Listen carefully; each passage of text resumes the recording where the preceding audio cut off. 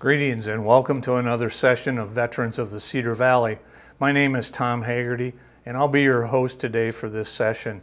Over the past few sessions that we've held, we've had a variety of different veterans related subjects, including everything from interviewing a service dog to veterans from the various conflicts of World War II, Korea, Vietnam, Afghanistan, and Iran. Today's subject is a little different. We're going to have a guest with us, Dr. David Roberts, who is going to speak on behalf of the local organization who is sponsoring the arrival of the B-17 out at the Livingston Aviation. The dates are on the screen right now, and I'd like to welcome Dr. David. Dave, I can call you. Sure. Thanks, Tom. Tell us how you are involved in the EAA. First off, what that stands for. Love to. The Experimental Aircraft Organization or Association is an international association based in Oshkosh, Wisconsin. Founded in 1953, the EAA has more than 180,000 members worldwide. Wow. We have over 1,000 chapters. Its primary mission is to promote the spirit of aviation. And they do that in a number of ways, but two predominant ways. They host, in the month of July, the world's largest air show called Air Adventure, more commonly called just Oshkosh. And the second way is the Young Eagles program, which involves kids the ages of 8 to 17 can learn about aviation, spend time with pilots, spend time with aircraft, learn about the fundamentals of flying, and in the end receive a free airplane ride. Wow, and on the Young Eagles, just a side note, do they learn how to fly, or they just express an interest in flying? Well, they express an interest in flying. They certainly are going to learn the fundamentals in a ground school, so they know what makes an airplane fly, but they're going to go along for the ride, and obviously we can't let them fly. I personally am an instructor, so I can kind of let some of my kids that go along with me take controls. And real quick, what type of an aircraft do you fly? I fly a fixed gear Piper Cherokee. Okay.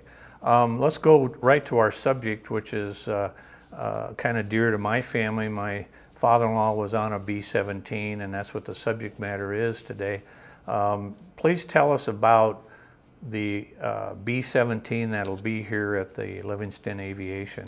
Certainly. Well, the B-17 was the workhorse of the Second World War. There were over 12,000 airplanes manufactured. We lost over 4,000 of those aircraft in combat. And there are only 10 of those airplanes still left that are airworthy. Including the one that's coming here? Including the one that's coming here. Right. We are going to host the EAA's Aluminum Overcast. It's a G-model B-17 that was manufactured in 1944, right at the end of the war.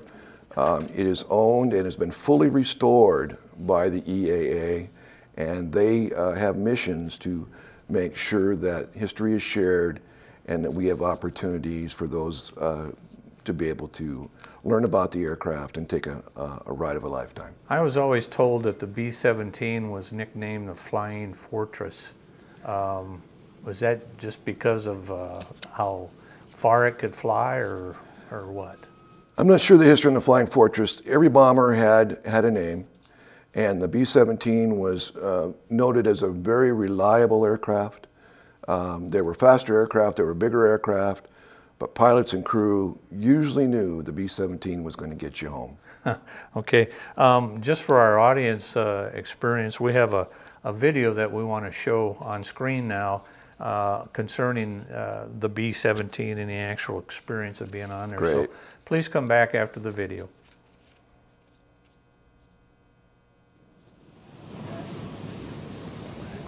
We're going to take a flight on a 1945 B-17G model.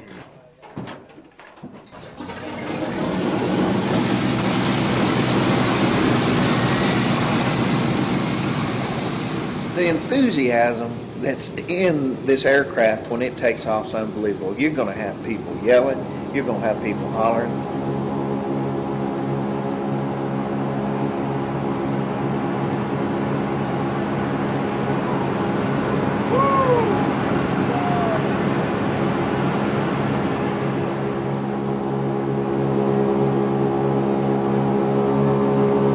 aircraft's in the air, you're going to get an opportunity to get up and walk anywhere around that aircraft, and they all come up on the flight deck, and they all get to go in the nose of the aircraft, and then get to be in the radio room in the back area of the aircraft.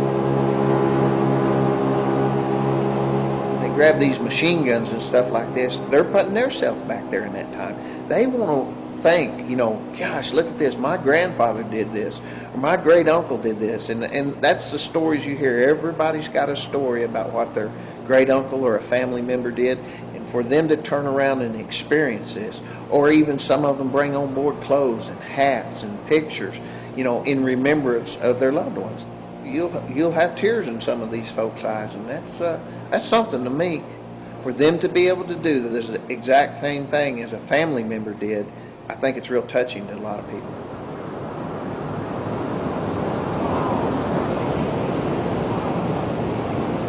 Just brought back a lot of memories, and that's what made me feel good. Made me feel good to feel just that vibration of that airplane. It's not like flying on United. It's a brrrr.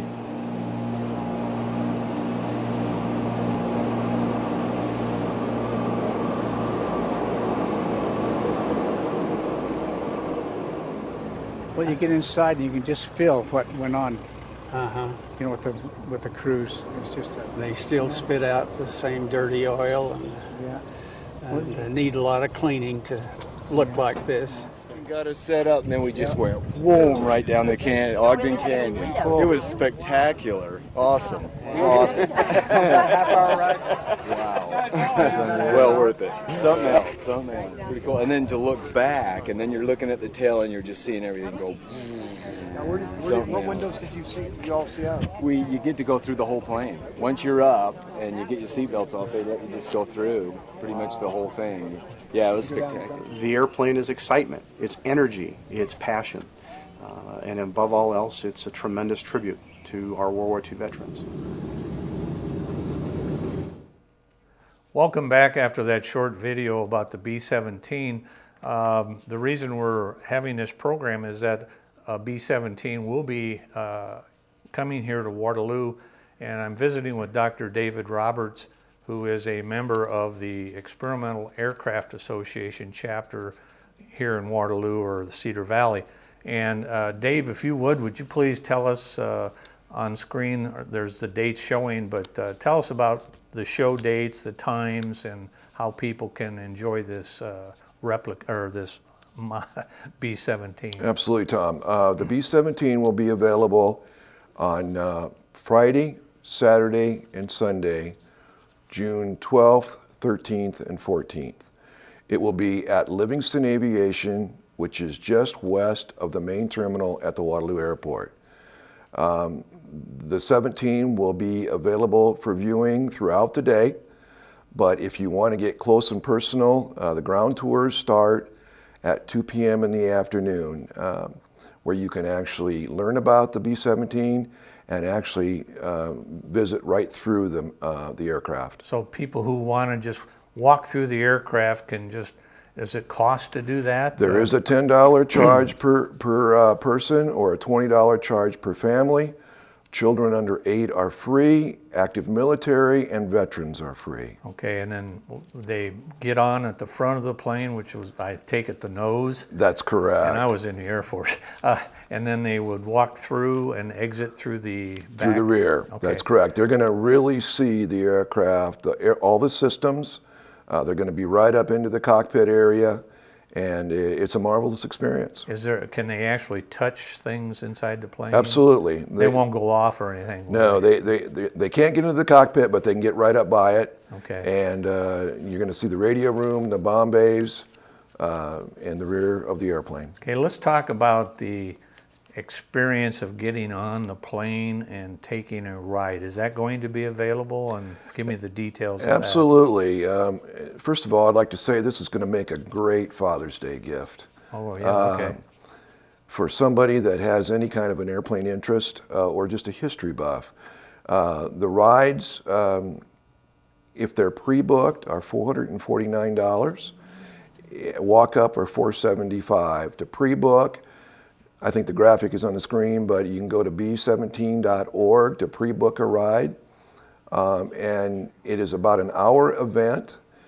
You'll get a pre-flight and a post-flight briefing and about 30 minutes of actual airtime where you can go anywhere in the airplane. So the flight is actually about an hour long. On screen we're showing it being the flight taking off. But it's a half hour actually flying over the area and then coming back and making that experience. When people take off, are they buckled into seats? Absolutely. That's when you will be given a position in the airplane, but the position doesn't matter because as soon as wheels are off and up, you're free to unbuckle and to mosey anywhere in the airplane you'd love to. You're right. It would make a nice Father's Day gift, or a veteran that might still be around from World War II that was on a B-17. Let me ask you, are there going to be souvenirs? Yes, this actually comes with a full supporting staff, ground crew, and a full trailer that does bring B-17 memorabilia. So there will be many things to be able to look at, and if some captures your fancy, maybe spend some money on. And what are the sales of the trinkets, for lack of a better word, and the cost of the ride and the tour? What happens to those proceeds? It all goes back to keep the airplane flying. This particular airplane? This particular airplane. This is, it's obviously a very expensive endeavor to keep those 4 radial engines running and maintained, but this is a labor of love to those of us in the EAA. All of them are volunteers. Most all the crew are volunteers. How long have you been involved in the EAA, Experimental Aircraft Association? Right. Okay. My wife and I have personally been involved with the local chapter about 15 years. And how many members locally? We have 80 members here in the local chapter. Oh, wow. And yeah.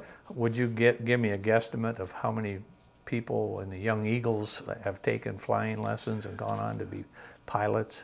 Oh, I can't guess that. I have personally flown over 125 Young Eagles, and I would say many more in our chapter have flown even more than that. So it is truly something that we love to do. We love to share our fascination of aircraft with young people. Well, we're coming to the end of this half of the show, Dave, and I want to thank you for being here to explain this marvelous event that'll be out at Livingston Airport. A B-17, one of 10 left that is actually flying, and bringing that here to the Cedar Valley for potential people to ride on and experience some of the history. And I wish you luck on the membership on that weekend, and I encourage anybody that would like to go on the B-17, whether to take a tour of it or to go on an actual flight, to contact the information that was been shown on the screen to get involved in the flight. We've come to the end of our first half of this session of Veterans of the Cedar Valley. We're going to actually be interviewing a veteran who served on the B-17 named Cleon Wood. So please come back. You're watching Channel 15, Cedar Falls Community Television.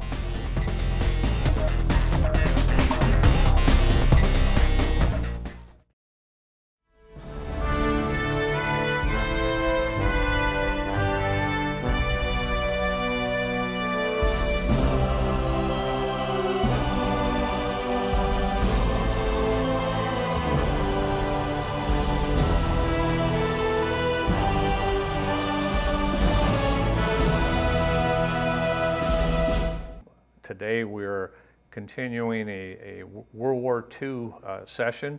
We're going to be talking about service on the B-17, and I'm very proud to have in the studio a veteran of the B-17 flights named Cleon Wood, who is a resident, born and raised here in Cedar Falls. And welcome to the show, Cleon. Yeah. I'm happy to have you here, and we're going to try and just share with our viewers some of the experiences that you went through in World War II, and also, I understand, into Korea. Let's just start off with what age were you when you joined the Army, Cleon? I joined in September 1942. I was 21 years old. 21. And had you gone to Cedar Falls High School? Oh, yes. And then after that, you decided you wanted to go into the, I'll make sure I get this right, the Army Air Force? Yes. Okay. Did you have that desire to start learning how to fly, or did you get that out of basic training? I just knew I would like to be in the Air Force because I always liked to be around airplanes. Okay. And did you have an airplane before you joined? No, I didn't. Had you ever flown before? Well, I went up a couple times when there was a Ford Trimotor coming through Waterloo, Cedar Falls. And there was one time out on West First Street that at a farm out there. There had airplanes out there, and I flew in a cabin plane of the Des Moines Register, I believe it was. Okay. And well, when you went into the service in '42, I was 6 years from being thought of. So that's, I mean, you're 94 years old. 94, yes. Yeah, congratulations on that. Let's talk about when you went into basic training. Where did you go for your initial basic training? Well, that was for some reason it was kind of strange. I never went through regular basic training. I went right from Camp Dodge, where I enlisted, down to Coffeyville, Kansas, which was going to be a basic training for pilots. Okay. And so they tried to give us a little basic training down there, close order drill, order of arms, and so forth. Learn about discipline and yeah. all that. Now, when you went there, was the intent for you to become a pilot or a specialist on a plane? It was just part of the ground forces there. Okay. When I got there, they was just kind of building the camp up, and it was in the rainy season, and we spent our time building boardwalks around in the barracks area to keep out of the mud. Were you being trained at that time on the plane itself No. that you ended up on? No, it wasn't until later. I took the opportunity to join a military band there because I played in the band here in Cedar Falls, and because it was better doing that than detail work. Like kitchen? When I told the guy it was going to be the commanding officer that opportunity come along for me to go to school somewhere, I wanted to be released. Mm-hmm. So he honored that. When it did come time, they were forming a permanent band squadron, and they didn't want to let me out, but I had a verbal agreement with it, and he honored it. So I got to go to Amarillo, Texas, to aircraft mechanic school. Well, let's move forward to that lovely town in Texas, Amarillo. When did you actually finish your training to be put on a B-17? Well, I went to several other training places after Amarillo. I went to a factory school at Lockheed Vega in Burbank, because they had a subcontract from Boeing for building B-17s. Mm-hmm. Went through a factory school there. And when I got done there, I was up in by Salt Lake City at Small Arms training. Then I went down there in Arizona, Kingman, Arizona, for gunnery training, which was all on B-17s at that time. Okay, after all of that training, when did you get to be placed on a B-17 with a crew? Well, after I finished my training there in gunnery school, I got home for the first time after 13 months, and that's when I got married. Mm-hmm. And then I went to Salt Lake City, and that's where a crew was formed, and my crew was formed there in Sioux City, or in Salt Lake City. And then very fortunately, again, I had a lot of good luck in all my service. I ended up coming back to Sioux City for 3 months or so for my crew training. Okay. Now, when let's move overseas. Did you leave from the United States to a station overseas with your B-17 crew? Yes. Okay.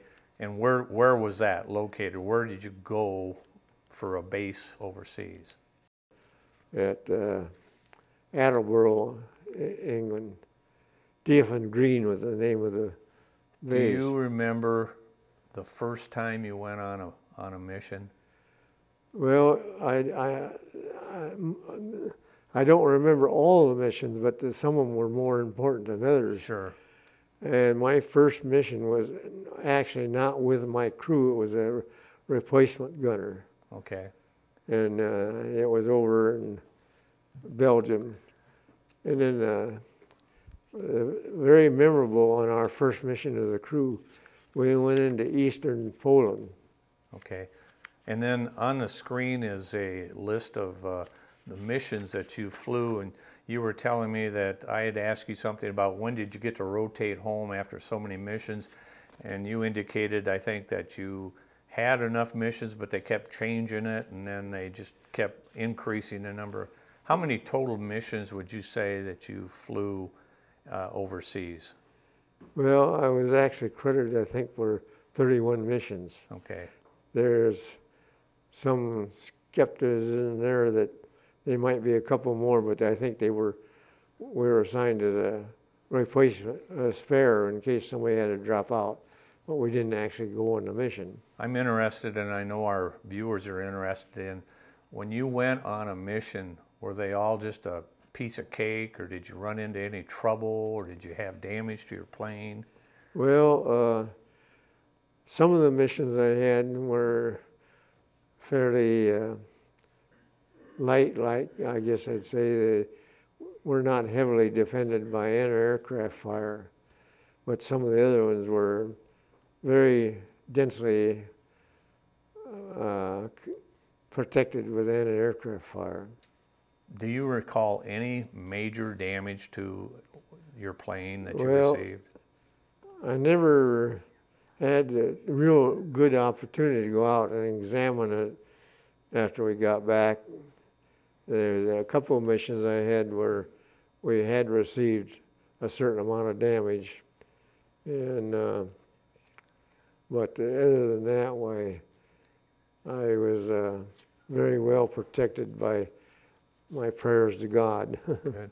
You were actually the rear, tell me again, the rear tail? Top turret. Top turret gunner. Yes.